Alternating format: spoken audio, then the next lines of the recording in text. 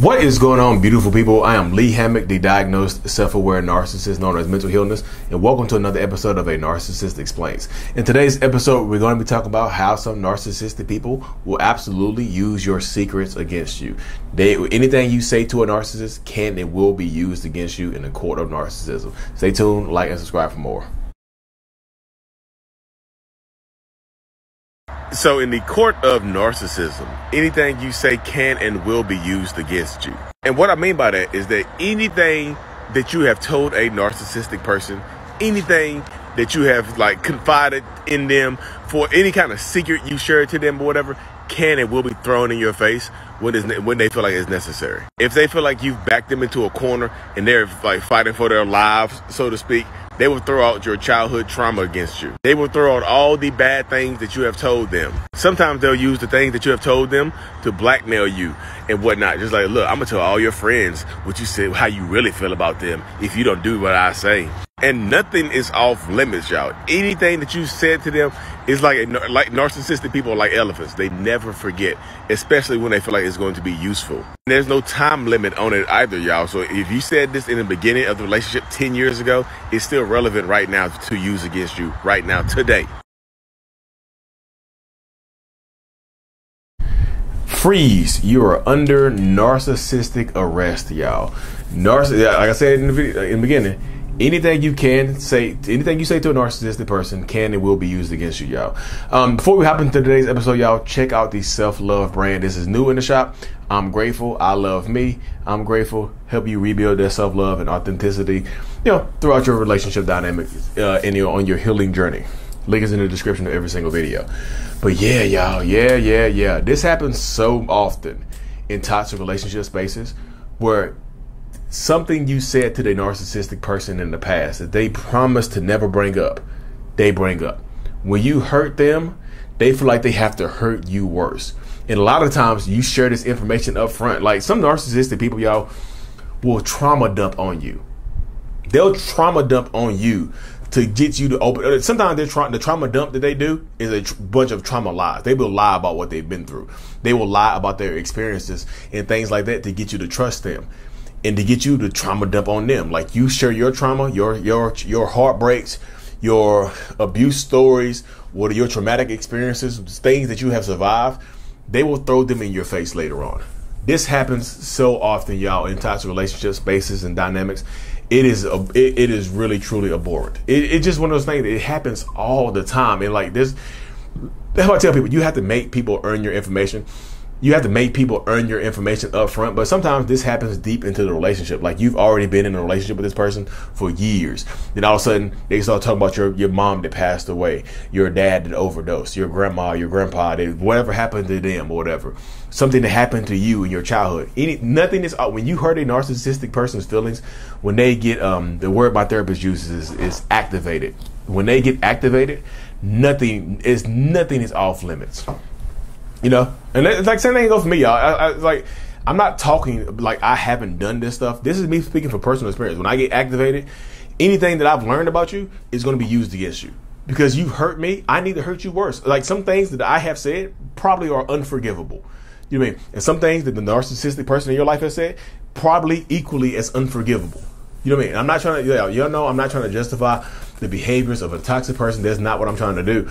I'm trying to share with you. Just be very careful of who and what you share with a toxic narcissistic person. Make sure that if you have sensitive information that you feel like if somebody else knew about it or if somebody else used against you and you think you're dealing with a narcissist, start sharing less.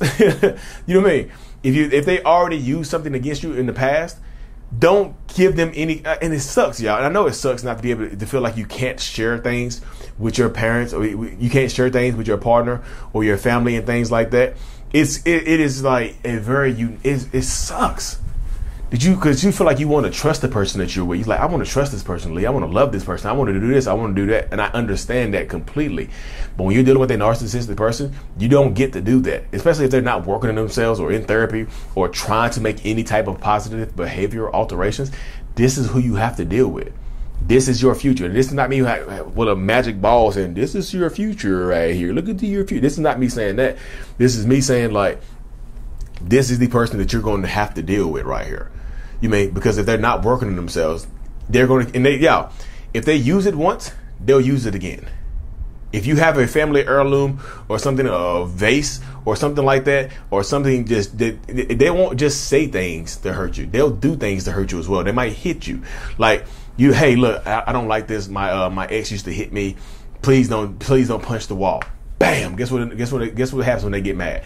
Bam. They punch the wall. They try to set off your triggers on purpose because you hurt them, because you activated them, because they feel it could be they just perceived it as hurt or activation. It could be that it could be just the perception of hurt and activation. Y'all, you don't really even have to do it. They just perceive it and they attack. They feel like you attack them, so they feel like they need to attack you. You see what I'm saying? They feel like, oh, you hurt me, I need to hurt you. Oh, you did this to me, I need to do this to you. They feel like an eye. It's not even an eye for an eye. It's an eye for a leg. It's an eye for a heart. You hurt my eye, I need to take your arm. You see what I'm saying? I need to cut off your torso. I need to break your back. You poke me in my eye, I need to do some serious harm to you. You know what I mean? It is a very unique space to be in. Like, they feel like they need to hurt you. You know what I mean? They feel like because you hurt them. They might just, like, if they've done it before, y'all, rebuilding trust in a relationship is already difficult as it is. But rebuilding trust in a relationship with a narcissist is damn near impossible. Because they don't trust, like, if they say something to hurt you out, this crazy thing about it is, if they say something to hurt you, they automatically think that you don't trust them anymore, so they don't trust you. So now your whole relationship is it's already on fragile grounds anyway. Now it's on even more fragile ground, even more fragile space, even more living. It's a very difficult space to be in. So watch what you say to these toxic people, y'all, especially up front. If they give you red flags up front, be careful. Make people earn your information, y'all. Make them earn it. And don't have a trauma dumping first date. Don't let your first date be pizza, movies, and trauma dumping. Don't let that be on your menu, y'all. Dinner, movies, dinner, drinks, movies, and trauma dumping. Don't do that, y'all. Don't trust people with your trauma. Don't trust people with your pain up front. Make them earn it. Earn it. Don't give them the benefit of the, I know I always say this. Don't give them the benefit of the doubt, because the benefit of the doubt is earned. It's a benefit. It's an earned thing. You have to earn the benefit of the doubt. It's a benefit. Earn it over time. You know what I mean? But this is the position that a lot of narcissistic people will put you in, y'all. They will put you in a position where you got to choose between sharing trauma or being hurt. Yeah, and that sucks, y'all.